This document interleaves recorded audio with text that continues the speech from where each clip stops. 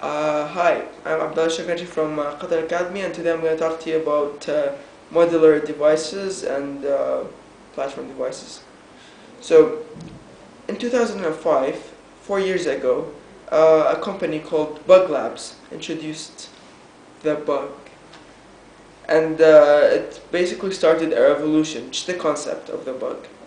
The bug is just a device.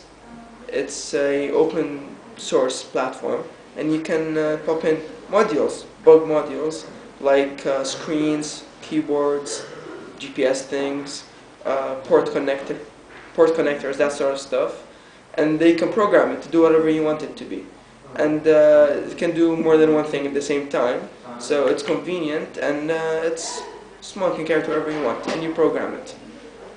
So that started this whole kind of revolution in modern day technology. So in the past, you'd usually have to carry lots of stuff with you. Say, yeah, a student is gonna need a flash drive. Student's gonna need an iPod. A student is gonna need lots of stuff for school.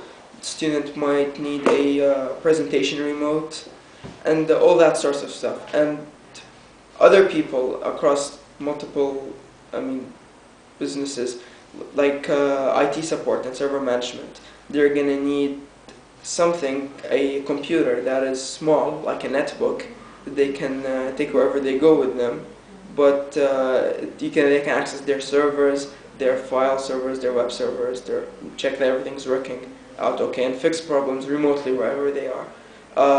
People use things like the PSP or the Nintendo DS, which is a portable gaming console, but it's expensive and it only plays games, maybe surf the web.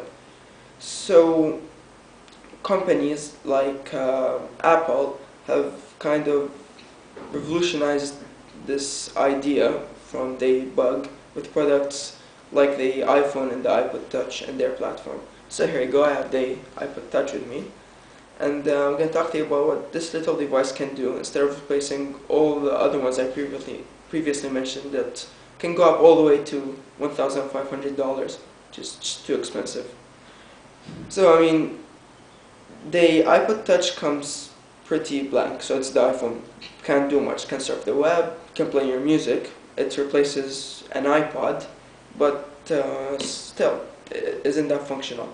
But also comes with a app store and a platform which is very easy based on Java to develop for this device. So you can log in with your iPod or computer and buy applications that extend the functionality, like seriously extends the functionality. So what did we previously mention? The flash drive.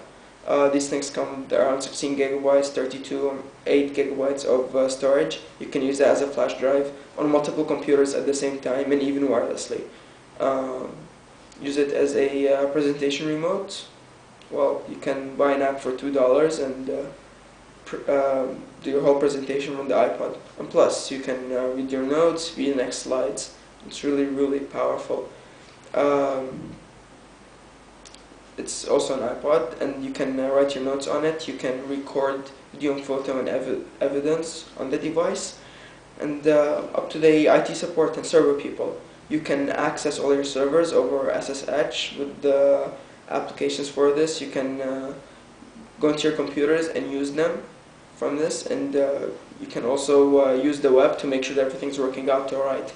Graphic designers, usually when working with multi-monitor setups, they would buy 1 or 2 USB touchscreens. It's like small 4 or 7 inches, but you can basically do the same thing with an iPod Touch. Hook it up to your rig, and it can display stuff from Photoshop or Adobe Premiere, Final Effects, whatever you're using, and you can use that extra space.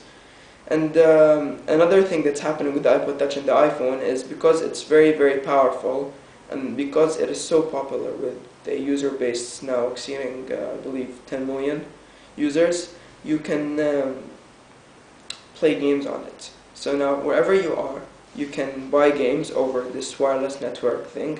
You can buy them from your computer.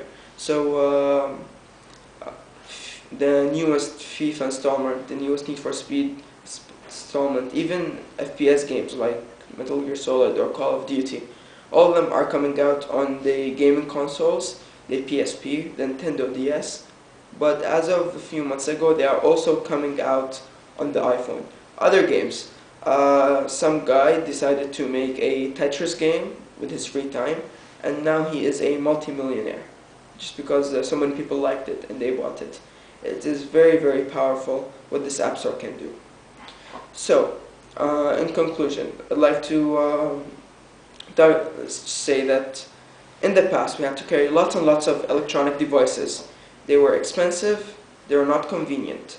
But today we can just carry one thing and it just does a one size fits all. It is not as expensive. You can get one of these things for $300 and it can do everything else. And this is the future.